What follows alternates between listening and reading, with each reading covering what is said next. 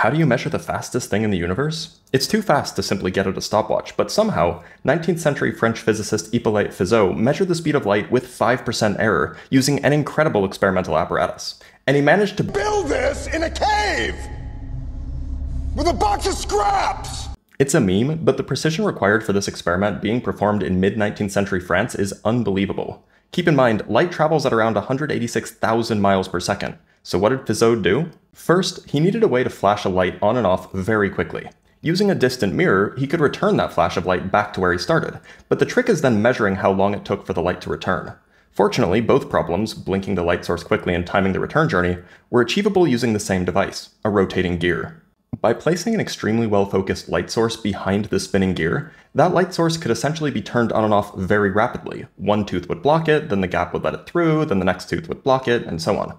The trouble is, for faster modulation, one needs either bigger gears, smaller teeth, or faster spin.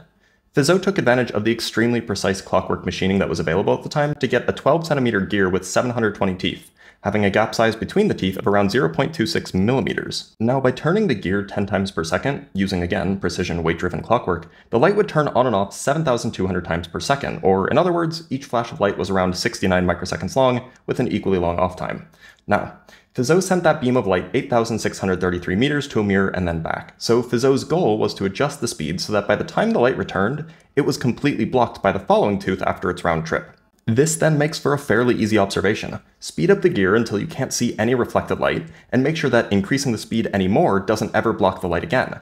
This second bit, that speeding up the wheel any further doesn't block the light, ensures that you aren't accidentally blocking the light by some more distant tooth. Anyway, Fizeau found that if you spin the gear at exactly 12.6 times per second, the next tooth completely blocks the light.